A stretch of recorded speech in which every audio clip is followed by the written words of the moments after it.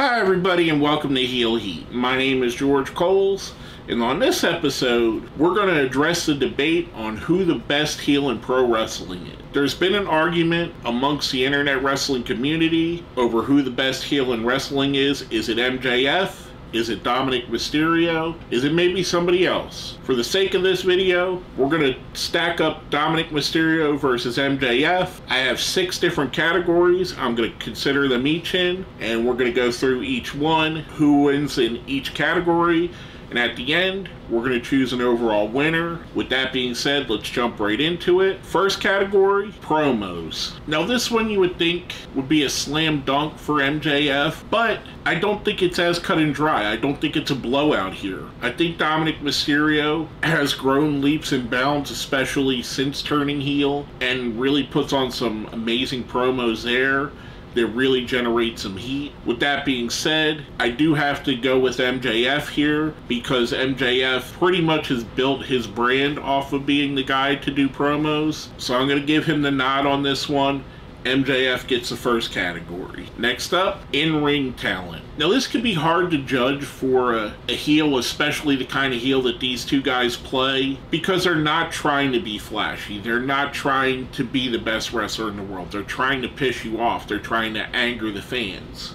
Both of these guys, I think, have been in some amazing matches. I really enjoy their work going forward. I really think they do great. I do have to give the nod again to MJF here because MJF has had some of the better matches of the last year or so, whether it be with CM Punk or Bryan Danielson or Kenny Omega. I think MJF at this point has the edge in in-ring ability. I don't know if 2-3 years down the road Dominik is going to catch up with him once he gets into those main event matches. Once we start seeing Mysterio versus Reigns, Mysterio versus Rollins, that might change and Mysterio may take the lead there. But as of right now, it's going to MJF. Now our third category, and probably one of the most important, who gets the most actual heat? Who gets the most visceral, organic, guttural reaction from the fans? To me, I think this is very one-sided. I don't think there's any wrestler in the world that gets as much organic heat with actual hatred than Dominik Mysterio.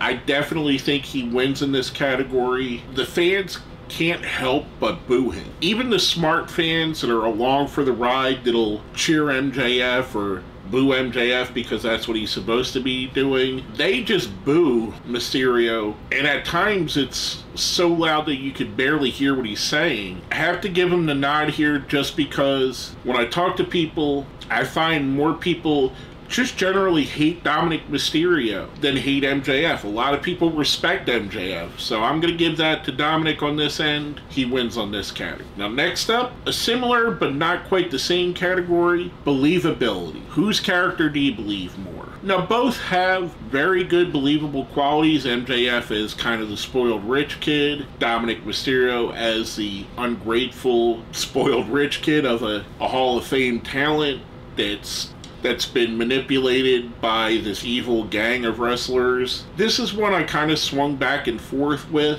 To me, the thing that won and took the pendulum over to Dominik Mysterio's side, I'm giving this one to Mysterio as well, is the fact that at times MJF gets a little bit too silly, does stuff like the Sing of Frank Sinatra, which I thought was a really entertaining segment. However, I didn't think it was a heel segment. Whereas Dominik Mysterio, I think everything he does is on that heel side. I'm going to lean this towards Mysterio. I give him the nod here. So as of right now, they each got 2 categories that they've excelled in, and we're going to keep going on. The next up, achievements. This is kind of an unfair category, being as it MJF has about 5 years experience on Mysterio. But if we're going to talk about the best, you don't talk about the best boxer being better than a rookie just because he's had 5 years in. You talk about he's better because he has had that experience and he has achieved so much. As you can see, I'm leaning towards MJF here. MJF is the one with the more achievements here. As of the time of this recording, he's the current AEW World Champion.